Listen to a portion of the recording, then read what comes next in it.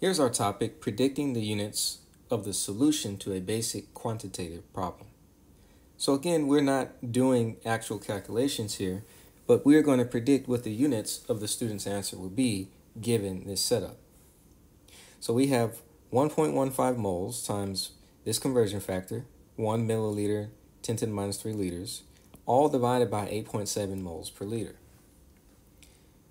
So we need to determine which units are going to cancel in these calculations and what the units of the answer will be.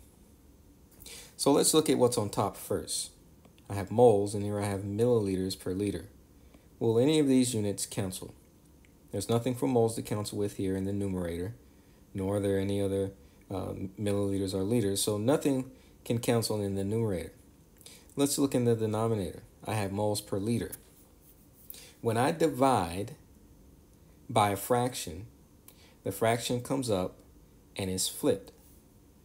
So up here, dividing by a fraction is essentially multiplying by the inverse of that fraction. So what will happen is I can imagine that I have liters per moles up top here. And so when I divide it by this number and the units are moles per liter, I'm looking at this as a fraction, then that means that in the numerator, liters will cancel and moles will also cancel because moles is on the bottom here.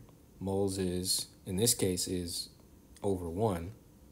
Liters was up top here and in the denominator up here. So the units of my final answer, because moles cancels, liters cancels, will be milliliters.